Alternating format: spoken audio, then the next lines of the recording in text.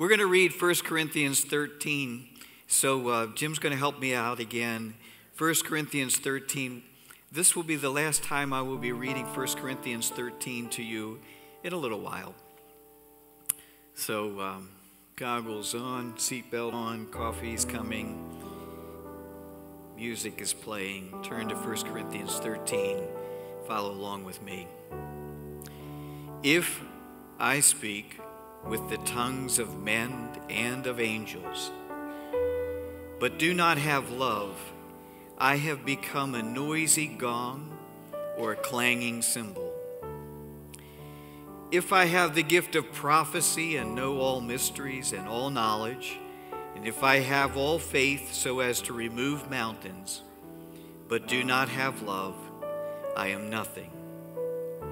And if I give all my possessions to feed the poor, and if I surrender my body to be burned, but do not have love, it profits me nothing. Love is patient, love is kind, and is not jealous. Love does not brag and is not arrogant. Love does not act unbecomingly.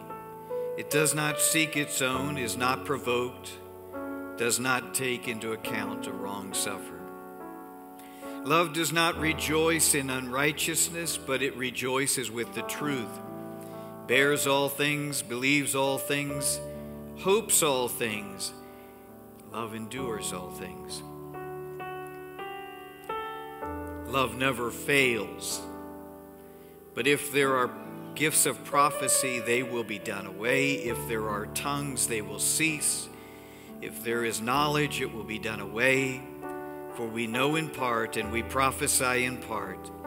But when the perfect comes, the partial will be done away.